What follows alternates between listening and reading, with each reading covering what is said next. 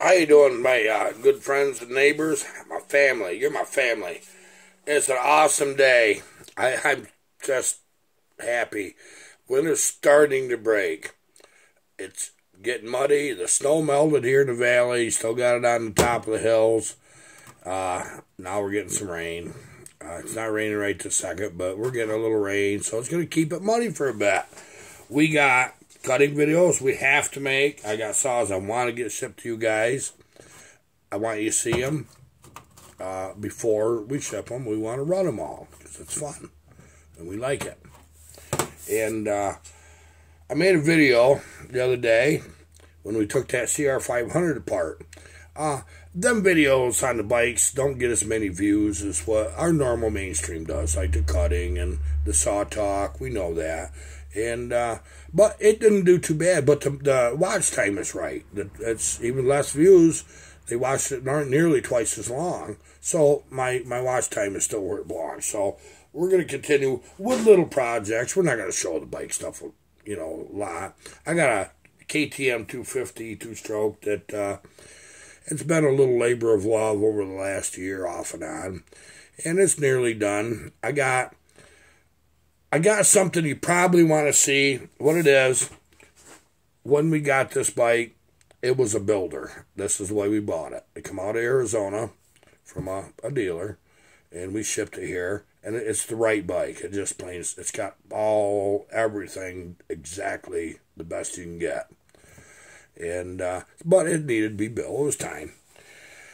One of the head bolts, where it goes into the cylinder, right in here, on that, it don't have studs. It's just got a bolt. They should have had studs. I'm going to put at least one stud in. I'll show you how to do that repair, because they have just a rubber O-ring for a head gasket. One of them is all it takes to get that to leak a little water. So I didn't ride that last year. I did it once and I broke my foot. That was a bad scene, man. In slippers. I was wearing overalls and slippers.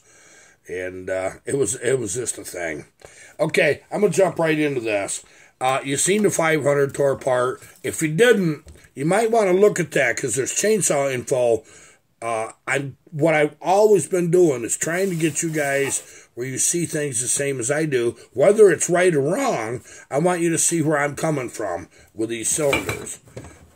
Obviously 500, that's as big as a small block Chevy or small block Ford, that's quite a, compared to a chainsaw, But if you missed that video and you truly want to learn about these saws and the two-strokes and what makes them tick, I really like you guys to, and I'm not trying to plug video. I don't care if you watch it or not. This is what we're all about. You do what you want here. You enjoy life, man. You drive it home. That's what you do. But there's things you need to see. And there was info in that video that you needed to see in a bigger cylinder to be able to understand how the two strokes work and the transfers and one thing and another. There's the intake, reed cage. Yeah, they're pretty big compared to a saw, even though the diameter, there's quite a difference. There really is. But okay, let me explain first something about this CR500, and I'm going to tell you something about the saws that react the same. The 85 and the 86 CR500 was notorious for ping, spark knock, detonation, and there was reasons for that. They had a kind of even though they were decent compression, really, they had a poorly shaped cylinder. And I should have took some video or clips and showed you the before and after. But you do this to chainsaws if you want, the same thing. And it will help. Now, I'm against polishing. Well, you can see this cylinder here. This is all done by hand. I reshaped this whole area. See right in there? I reshaped all the way around that. And I beveled that. See, that used to come right up into a big cup. It come right up like half an egg. And you see it's not now. It's more oval with a nicely formed edge. That'll being smooth in here like it is now. It was very rough. They get hot spots when they're real rough, and you'll get detonation if there's a piece of carbon there that's on fire, burning, you know, or it's just plain a hot spot. It'll make it fire prematurely before it should. You can run into that. You'll notice some saws do that just a little bit. Some of the, like, the 372 is one that did it. They wanted to do that pretty bad. Some of the older steels did that. But you can smooth that. It's real easy. You start out with some coarse paper and you rub it by hand. I'll tell you what I use. Is when I do that work, I start right out with like 60 or 80 grit. Get it started to shape to like this corner here, and I had to move that bowl back a ways. That's not where that was. That's a nice shape there. You can do saws are generally, if you can see in that cylinder, are fairly well shaped already. But there is a benefit to that. Plus, it's kind of fun to do because then you get your fingers hurting when you're old, like me. But I wanted a brilliant shine on that. Could I have got that smoother? Yeah. That's all I needed to do. But if you noticed, I left it rough where the squish band is. I want this to flow up and around and stop right in here. Well, this stops flow. It doesn't want to just continue right on and flash around and down the piston. And your rings will catch it. But I want it to fire more in the center, right in that pocket. And, yeah, these are angle plug too. On the transfers, so you understand why that I open these up right here and cut that down right in here. I cut, see, that's generally on the 372 from here to here. It's down just a little. It's just a little step is all. I cut that right down to level in this area, or just slightly below. See, this one's slightly below. And where I got that from, those of you who think this isn't right, don't do that. Them transfers are too big. Then don't do it. I don't care. You want saws run like mine? Then do it. But here is where it came from. You can see it. For relationship to the size cylinder, the size of the transfers when you're done. They're much smaller on the chainsaws than that. We're going to do some mild port work. I asked some questions. I got good answers from you guys. We're not trying to increase what this 500's got because that's stupid. We want it more linear power is what we want. We're going to clean things up a bit. We're going to bring these webs right here between your primary and secondary. We're gonna blend them at about a 40-degree angle. You know, not sharp. That doesn't help any. And we're gonna clean this area here up some. Probably do a little work on the case where it feeds these transfers. And but we don't have to do nothing down here with them transfers. They're plenty big. We want to make this where it doesn't just have that hard hit that scares the crap out of you. We want it more like the Mako has, a linear hit. It just pulls from the bottom like a freight train, and the more you turn the throttle, the more it goes. The chainsaws, this is the same thing for logging saws we do. We want more linear power. We want it smoother, a little nicer idling, and so we work out that intake. You guys have seen that 100 times. Now, something that I do, and I got it from the bikes, is I got to get it where you can see it good. Let me turn it around, maybe. Is you see them two little fingers on the top of the intake? Obviously, this upside down. You can see them. They're kind of almost headed toward being trenched. But odd as it may sound, you leave that center there alone, right in this area. You leave that alone. And you do it right there and there. Don't get up above your ring. Don't get it where that you got free port from your piston so you can see it over top your piston. Be careful with that, guys. Steels like it and the Huskies. You'll notice the difference in the way they run when you do that. But where that really came from, now this is kind of a bad example. I should have had one of my older cylinders, but you'll be able to see it anyway. Right in the bottom. See that little tab, that little tongue? Let me try to get this one. You can see it a little better. It is right there. See that? That's in the center. Well, if this didn't have reeds, that'd be high in the center and low here and here. This is where that comes from. Now, another thing is, it has a boost ports in these cylinders to feed the bottom of the case. See, obviously we have a traditional intake. There's your intake fed reeds. They're not case reeds. So it feeds right here. But this hole right here and right here go down into, well, it's actually, yeah, okay, I got it wrong. It's right here. This hole and that hole comes right up through from that intake. You see it there? There's one. There's the other. That feeds a little fuel down into the bottom to help you understand that that's a nice thing to do. Okay, if we were to try to do that with a saw, we are going to compromise something because you just don't have the room. But what could be done is you could bore, not your case, and you could bore them holes right there. Just, there'd be a little slits is all. And you could do the same thing. You don't have to. I'm just letting you know what things that can be done. These bikes, snowmobiles, chainsaws, you'll start seeing the same things. You'll be surprised you see the same numbers. Like, I like saws right around 100 for exhaust opening. I really do. 125 on your, that's degrees, of opening from top dead center.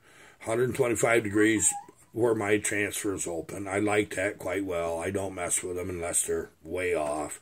See, if you machine the base of your saw, you're dropping your intake, you're dropping your transfers, you're dropping your exhaust. You're building a compression king, but you're not making any power. You ain't. Yeah, argue all you want. You guys that want to argue, my people don't, because you're my family. You already know the deal. You watch the saws run. You ever notice these other builders don't really show your saws in the wood? They show them in little pine blocks or whatever. They're just cutting little cookies. We don't build cookie saws. We build legitimate, useful saws.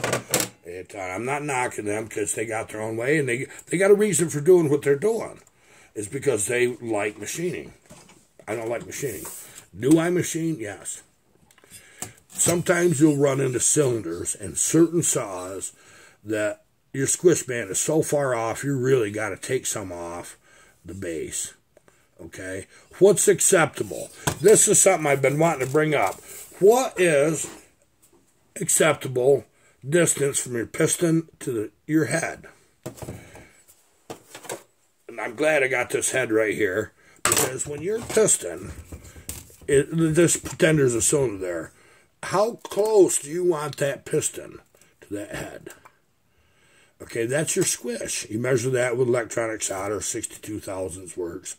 And you just put it in your spark plug hole, get it where it comes in contact against the base of your cylinder, flip it over, and take a measurement. That's your squish. That tells you the distance that piston is to the head. If that's too far away, it doesn't fire exactly right. It doesn't stay, the power doesn't stay, the explosion doesn't stay in the center of the piston like you want it. It goes right across it. And these pistons that on these bikes that have these oval shape, you know, they're not really a dome, but they are, you know, see, they're oval shaped. We use a lot to have a pop-up. So you want, especially with a pop-up, have a little tighter squish. On most saws, 70 to 80 cc saws, 20 thousandths is a bare minimum. I like seeing them around 25.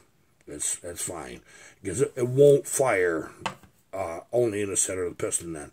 If it's 40, it's firing more across. Will it still run all right? Yeah, it will, you know. Now you get into some of the older, bigger saws that are getting 90 cc and one thing or another bigger. You'll see 60, 70 thousandths. Like some of the Macs, you'll see that. The Pioneers, you'll see, they didn't look at that as so important. Them saws run pretty good. Okay. I see one of you left in a comment, and I think it's trying to be funny, but you weren't. And I had to think about, it's like, well, gee, that was kind of a different thing to say. Here's what it was. I said, in the CR500 teardown, that you'll see, surprisingly, the same numbers. And somebody had mentioned, well, you know, bikes run a much lower RPM, so no, that's not exactly accurate. Something to that effect. No, it is. It is. I'll tell you why. When you take a 70 cc saw, you put it on 100 blowdown, that thing will rev. Go to a 90 cc saw, 100 degrees blowdown. I'm using that only as an example because that's kind of middle of the road for blowdown. It doesn't want to rev as hard because it's bigger. Like small V8s need a little smaller camshaft to get their optimum horsepower than a big V8. Takes a lot more cam, a lot more lift. If you put a 710 lift cam in a 350 Chevy, you're going to be so cam heavy, it's ridiculous. It's not going to be the thing to do. It ain't going to run right. It won't. You're better off with like a 550 left. But if you put it in a big block, it'll soak that frickin' 710 lift right up. It loves it. It's a bigger motor, bigger relationship. Now, the way that applies to chainsaw engines is your blowdown, let's call that valve opening, because the piston is your valve. Bigger saws can have, to get the same RPMs out of them, you have to have a lower, it has to open quicker, lower blowdown number, where the blowdown starts. And it's just like a big block needs higher lift, a little bit quicker opening off, you know, everything's measured at 50,000. I'm not going to get into all that right now. I was headed in a bad direction. I can already feel it coming. So, we're going to do the degrees on this cylinder and share that with you, what it is. This motor runs 8,000 with, let's say it's 100 at 8,000. A 90 cc saw with 100 degrees opening is going to run 12.5, 12.8, something like that. A bike with 100 degrees is going to run around 8,000 RPMs. Okay? To get more RPMs out of it, you have to raise your exhaust roof a determined amount, which go back to other videos about doing that. There's a 5-part series. I made a playlist so you understand every bit of that. It's already covered, so you just go to that if you got questions about it. So the smaller your saw, the longer before that opens. Like if you got a 50 cc saw, except 106 for opening. If you got a 40 cc saw, except 112, if that's what it is. You know, some of them little small ones, they're a little hard to really get into because they got an angle port that comes around, but you can see it. First ray of light, you already know all that. That stuff is important. I'm trying to show you everything the way that I see it and the way I do it. And I'm trying to show you where it came from. It came from this kind of stuff. I know a lot of you don't like the bikes. You're not interested, and that's fine. I understand it, and completely. I have a massive love for all two-strokes, equally, honestly. You know, and don't think I ain't had a few chainsaws that weren't big enough about ride, like old Dave there, that red, white, and blue one. And so that is really, really interesting stuff. But if you wanted to see a little more info about how these cylinders are built on bikes and saws, watch the bike video. You'll pick up a few things that I don't cover right here, and because I just did it the other day. Spring is almost sprung. I'm out here with a t-shirt with no fire. I'm not cold. I didn't have to break the water trough up. There wasn't no ice in it. I woke up to 40 degrees. Oh my goodness sakes. I just thought that was wonderful. This winter has been a lot of extra work for us just to keep things going right. A lot of extra work behind the scenes. It gets a little brutal. We didn't have the deep cold we normally have. But we had a lot of ice to deal with constantly, is what we had. And that's a pain right in the butt. Okay, guess why that I was in a good mood, and still am, and loving you guys. My old 1-ton passed inspection this morning. It's a 97. I walked in the gas station. Of course, that sticker ran out in November, so it was the wrong color. We're just kind of waiting to see if I make it or not. I made it. Nobody bothered me. Get it back done. Passed the inspection, went through flying colors. As a 97, I keep the vehicles up. You know, they're work trucks. If I hit it with a piece of wood, I don't even see it. I don't even worry about it. I don't even care. I don't have truck payments. No. I've only had one vehicle payment in my life. That black truck that's in that horse logging video, I bought that when it was just a few years old. I paid for that on payments. That's the only time I ever did it. What I do, you get periods in the year that you can sock away a couple $100 a month, or $300 or $500 or $50. I put that in a fund like I'm making a vehicle payment when I can. It's also an emergency slush fund, and believe me, we used it this year. We had bad expenses this year. When my vehicle dies, generally, there's enough money for me to go out and buy another used, older vehicle. Something decent. Now, when I give up on one, you don't want to buy it. There ain't nothing left. It's done.